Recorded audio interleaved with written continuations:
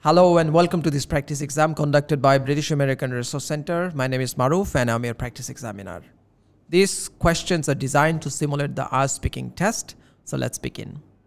Okay. What is your full name? My full name is Nehal Mahmood Khan. And what should I call you? You can call me Nehal. At the beginning of the IELTS test, you'll be required to provide a passport or an ID, but as this is just a practice exam, you don't need to provide any ID or passport. Now, in the first part of the test, I'm going to ask you some questions about yourself. Do you prefer working alone or in a team? Actually, I prefer working in a team, although it depends on the particular project, but mostly I prefer working in a team because, well, as any task is complicated or relatively more complex, working in a team will help me to get to the target. So yes, I prefer working in a team. And how often do you work in a team? Quite often. Actually, I have to work on a team frequently. So currently I'm working as a part-time content editor. So I'm part of the content team. Okay. Apart from that, I'm also working to get a paper published on a journal. So even there I'm working on a team. So I have to work on a team on a regular basis. What are some benefits of teamwork? Okay. So there are two benefits. Number one is actually there are a lot of benefits, but the two that I'm going to focus on more. Number one is the idea generation, right? There are different people in a team and say we want to develop something, an app or anything.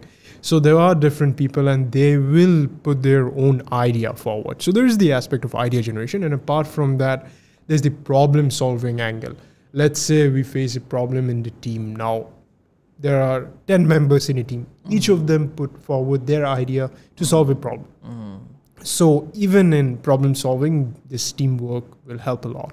Right. And what are some challenges of teamwork? Okay. When it comes to challenges, obviously there is the obvious conflict of ideas. Different members, each of them have their own point of view, right? So yes, there is the issue regarding conflict of ideas, and apart from that, sometimes there is the issue of consistency as well. Yes. See, if there are like 15 members in a team, not everyone is going to perform the same or properly every day. So yes, there is the issue of consistency and persistence. Okay. So how do you deal with the conflicts? Well, first of all, I have to go to the root of that. Let's say an individual is pestering or, causing a lot of problem. Now, before targeting or doing anything, let me just think from his point of view that what is the main factor behind that, right? And then go to the root of that and try to solve it. Just analyze it and give a solution. How can I? What will solve his problem, right? So that is one thing. And if I see that the team member is like without despite making changes is still disturbing or creating a lot of challenges, then well, I think it's time to relieve him of his duties. Yeah. So that is one way to deal with it. Yeah, thinking it from their point of view. Right. What skills are important for teamwork? Okay. So there is the obvious communication. You have to communicate with your team members, right? Apart from that, there is the issue of persistency and the knowledge of the particular skill. Let's say you are working on an engineering project, a civil engineering project. Obviously, you have to know about particular engineering aspects and how to design something, right? So yeah, there's the technical skills. And apart from that, you need to be aware about time management, discipline, and all that. But I believe listening is also very important. So like each member of the team would want to be heard. So yes, it is important that everyone have listening skills as well. What are some advantages or disadvantages of working in a multicultural team? Well, the advantage is that you have a different point of view and different way of getting things done, right? Let's say we have a Japanese or an American team, right? Obviously, the work ethic in these countries are very different from each other. So that is one aspect. Like, let's say an American wants to get things done very quickly, right? And Japanese one maybe wants to take a bit more time. So there is the different way of dealing with problem or a condition, right? Well, in terms of disadvantage, again, this diversity. Let's say like an American doesn't like the way how Japanese people work. So there can be conflict, right? So yes, this is a kind of problem that might happen in a multicultural team. I believe that. Okay. This is the end of part 1. Let's move on to part 2. Okay. In this part, I'm going to give you a topic and you have to talk about it for 1 or 2 minutes. Sure. Before you talk, you have 1 minute to think about what you're going to say. You can take notes if you wish. Here's the paper and the pencil. Thank you. This is your topic. Okay. I'd like you to describe a time when you worked in a team. And from now, your time starts. Okay.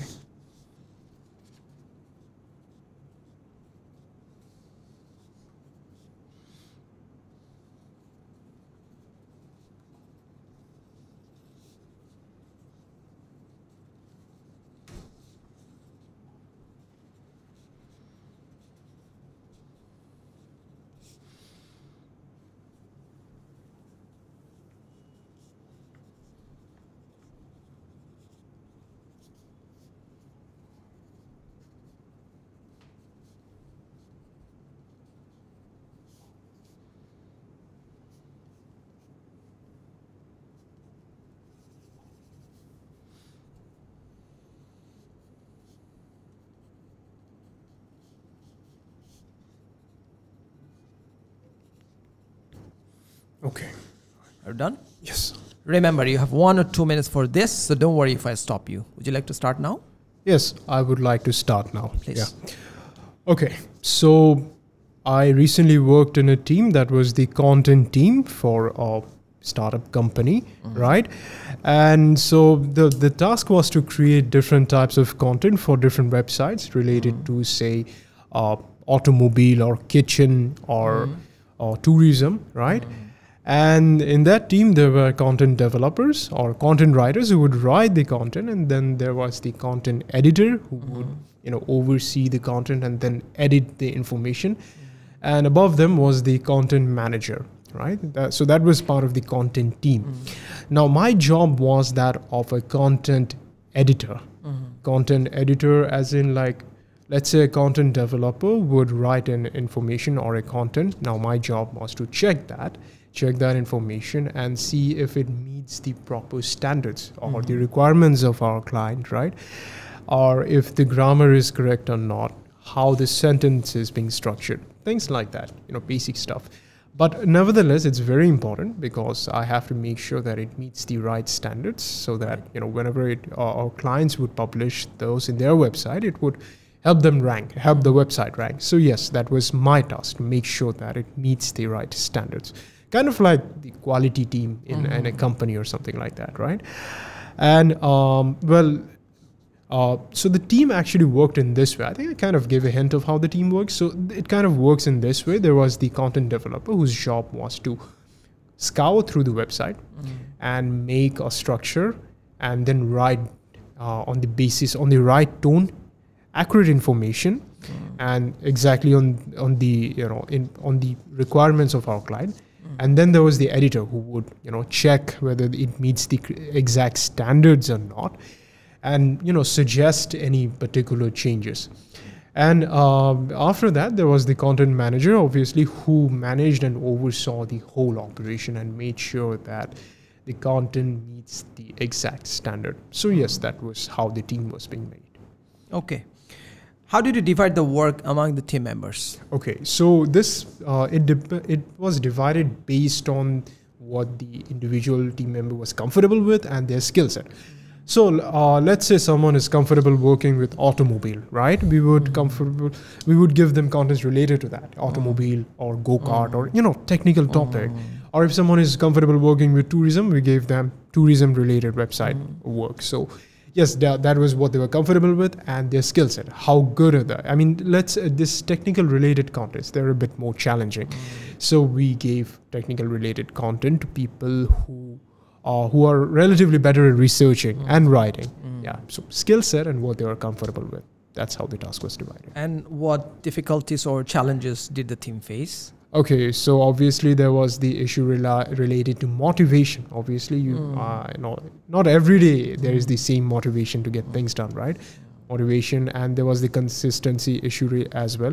Sometimes people, despite reading the instruction, made the same mistake over and over again. So there was that issue, and Unfortunately, there was occasionally, there was the issue of time management as well. Like we made a target, but there were a bit of challenges in meeting that target. But overall, those problems were solved. Okay.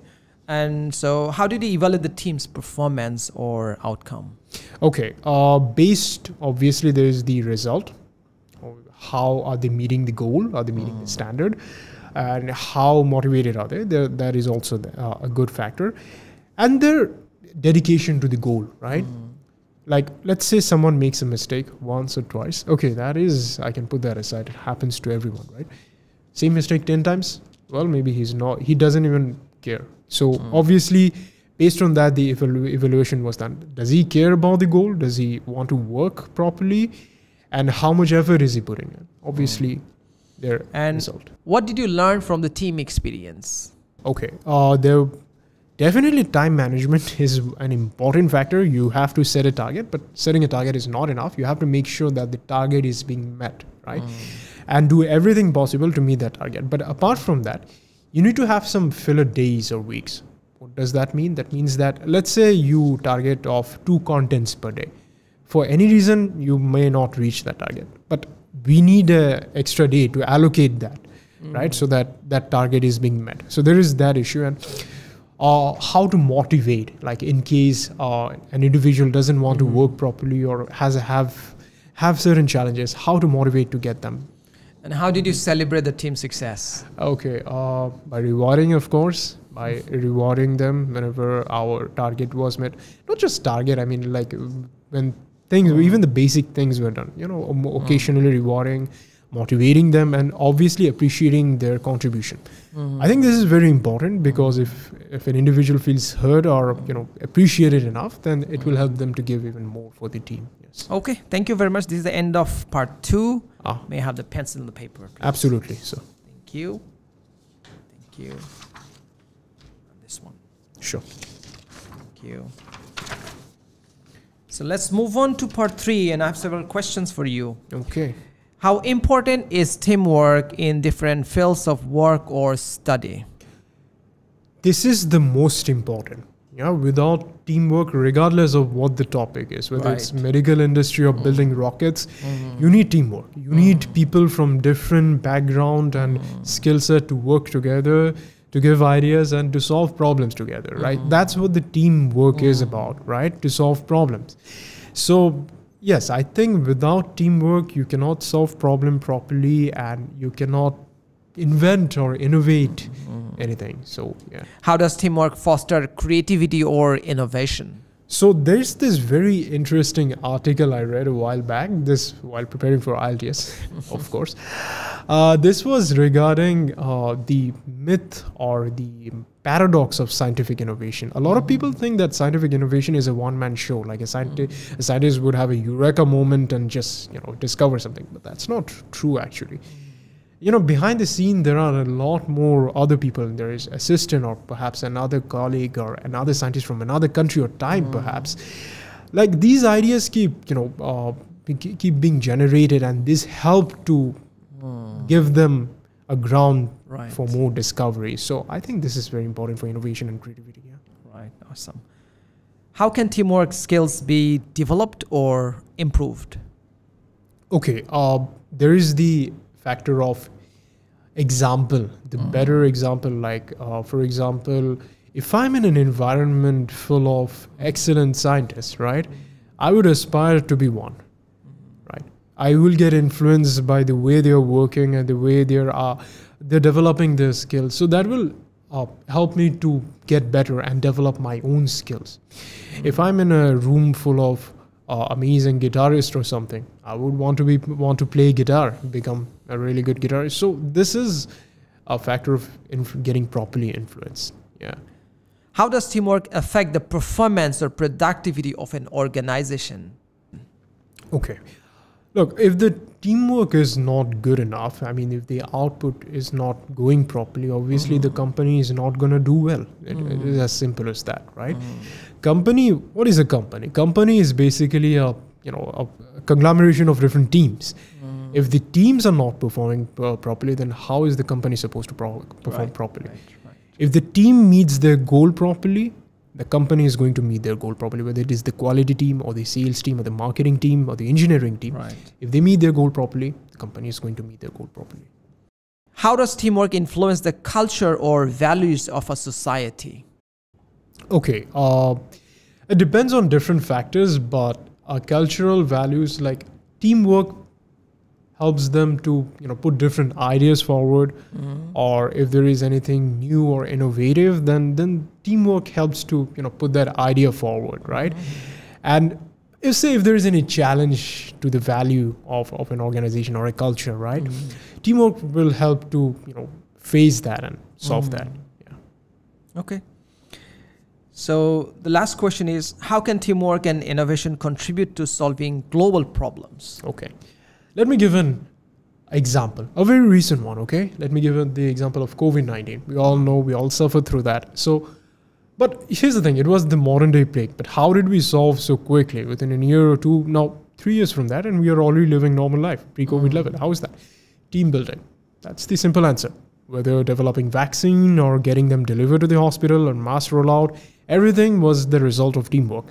They got together, they had a common goal, defeating COVID. They brainstorm ideas together, came to the best solution, trial and error. There was peer review and all that. And that helped to solve this big problem, the common enemy.